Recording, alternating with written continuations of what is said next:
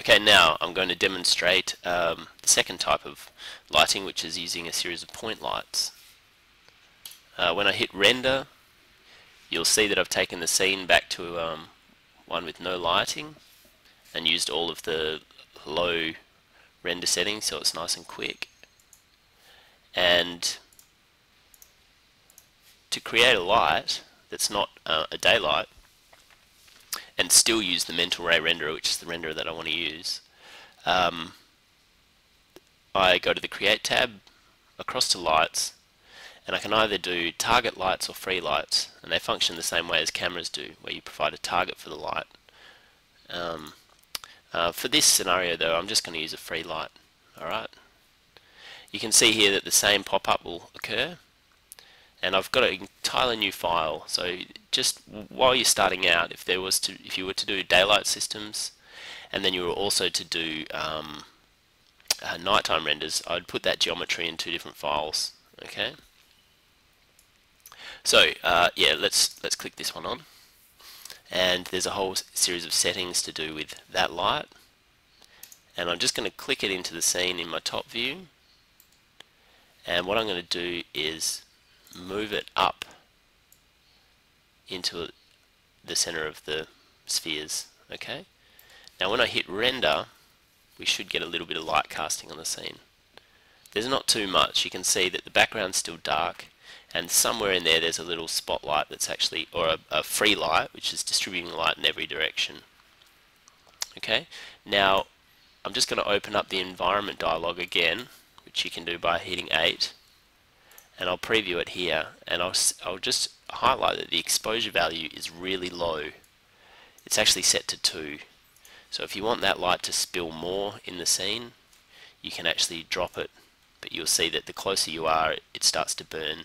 So, you know, accordingly you might actually take down the highlights. Alright, so just know that the exposure of that light can be controlled there.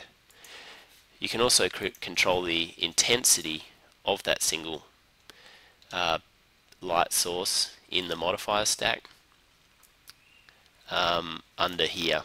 So I could actually double the intensity of that light if I wanted to. So you might not use exposure, you might use intensity for lights if you had more than one point light in a scene, instead of using exposure, which will change the exposure of the entire scene as one thing. Okay, so I'll just render this little segment of the image just so I can show you the difference between an intensity that's been doubled. Alright, so you'll see there that just by doubling the intensity everything becomes a lot brighter. So you're probably wondering if you can do this real time. I'll change that back to 1500, and there is a way, and it gets better in Autodesk release number 2012, but I'll just demonstrate how we can turn one of these into something that gives you kind of a rough approximation of how things are going to render, or the lighting out of the render. To demonstrate this, I'll just increase this window, and I'm just going to turn off edged faces here, and you'll see that this just becomes a symbol, and there's that the light within the scene is just the standard default lighting that comes with Max. It's not actually being cast from that light. To show a rough view of how the light's going to work, we go to Smooth and Highlights, down to Lighting and Shadows, and hit Illuminate with Scene Lights. Okay, and now we've got a little bit of control. You can see that the shadows aren't too great though, but it will give you an idea of how it's being built. We can also change, there's a few defaults. You can actually have kind of a warm glow to the scene using something like that. And note also that we can actually start to put things in such as target spotlights. Okay, so I hit target light here in the creation of the lights panel,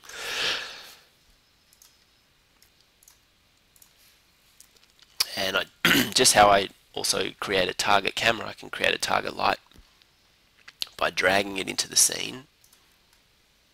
And what I might do just is delete that little free light, and I can drag this target light into position I can put the target at a particular point, and by default it's this little spherical light still. So if you actually want to change that to a spotlight, in the modifiers, the light distribution we change to spotlight here, okay?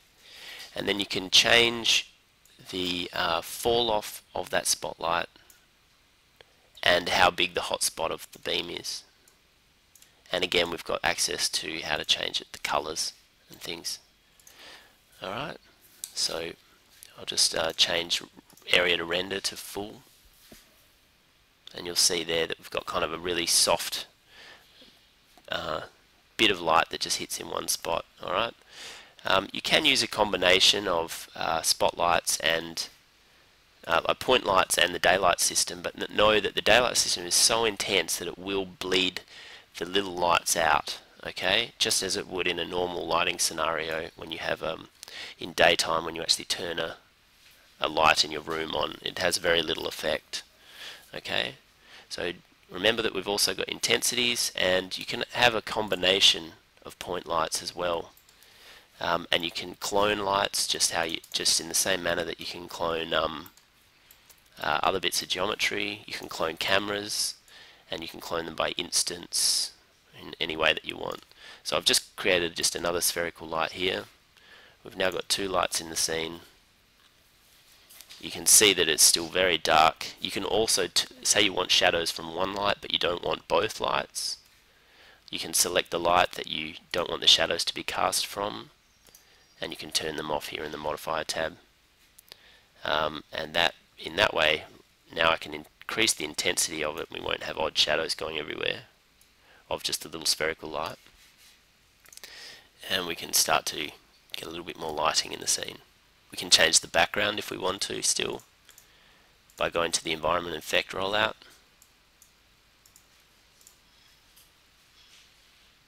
So there's a whole series of things that you can do to actually light the scene.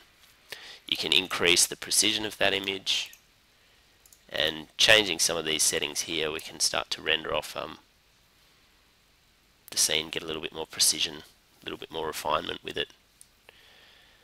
Okay, so I'm not going to let that render because you can see that it's taking quite a lot of time. There's a lot of reflection, and two lights in the scene will increase the time quite a lot.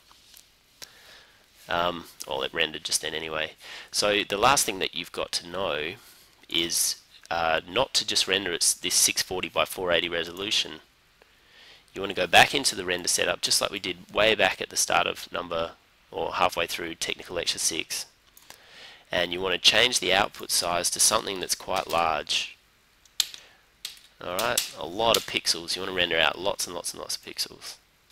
You then specify a location that you want to render this thing to.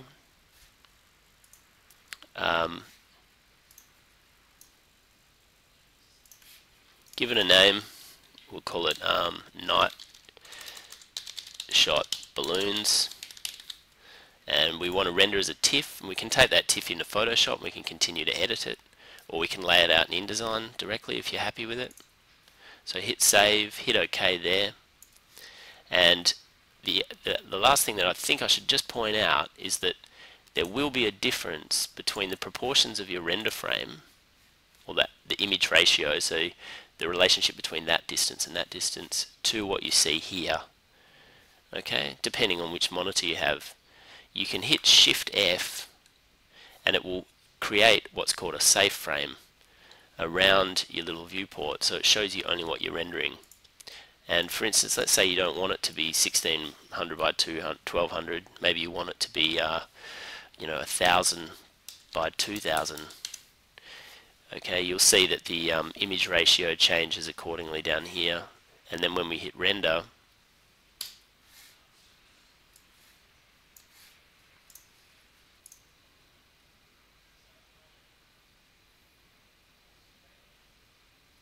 the proportions of this rendering match that which you set in the render setup output, and it also matches the proportions of the safe frame, so you have control over how big that image is going to be. I'll just cancel that for now anyway, and I'll turn my safe frames back off. Okay, Alright, so yeah, that's rendering. Okay, so we've gone through the daylighting system, we've gone through some point lights, and it's up to you how you kind of manipulate or change or start to get a particular style happening.